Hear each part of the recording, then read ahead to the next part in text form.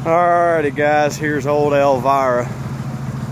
She is an all original, numbers matching engine and transmission, 1957 two-door post.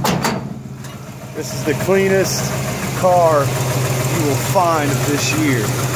That's all original. Look at that, it's still running a generator instead of an alternator. I mean, this car just has it all, guys. Look at this. Straight, perfect body.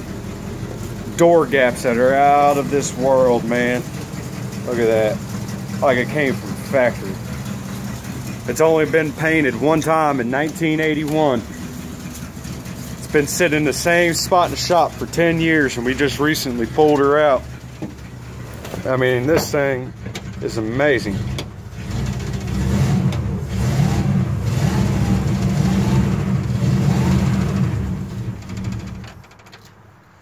Elvira is the best car around here, man. She is just beautiful.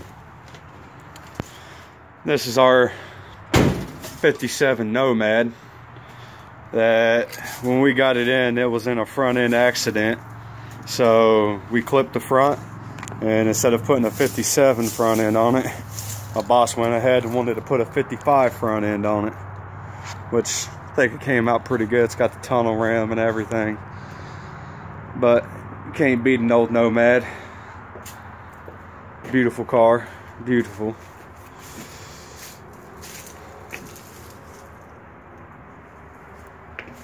This is just a random chop top we have here. The only good thing on this car is that Continental kit right there. And as you can tell, someone chopped the top off. I believe about 10 years ago, some feller bought it off of Dan up in New York City. Was going to turn it into a salad bar, and guy paid for it, bought it, never picked it up, and it's been sitting here ever since. But yeah, y'all comment on here. Tell me if there's anything y'all would like to see from out here. We got a lot of stuff to look at. I'll take y'all over here, show y'all a couple of the vehicles that we just got done with. There's the El Camino again. Y'all have already seen that beautiful little piece of work. This is Ford panel wagon over here we've been working on for, shoot, it's been done forever.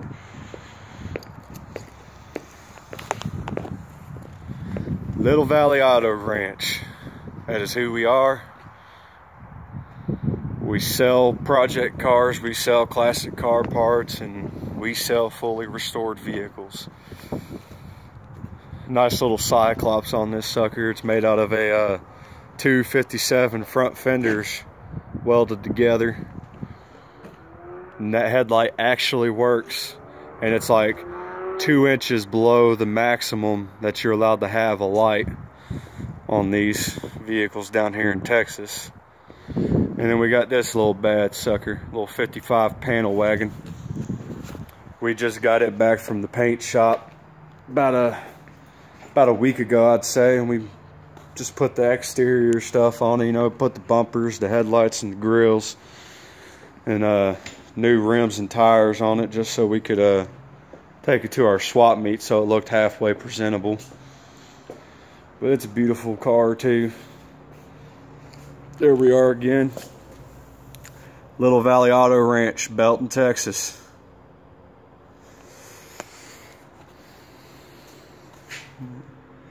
Still got a lot of interior work to do. Got to make some panels and do some fabric work.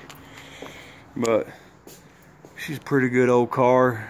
I just got a random seat in there for now, just so we can drive it around. These right here, this is the seats that are going to go in it. It came out of a Chevelle. Those look nice in there, but yeah. Like, comment, and subscribe if y'all want to see some more stuff.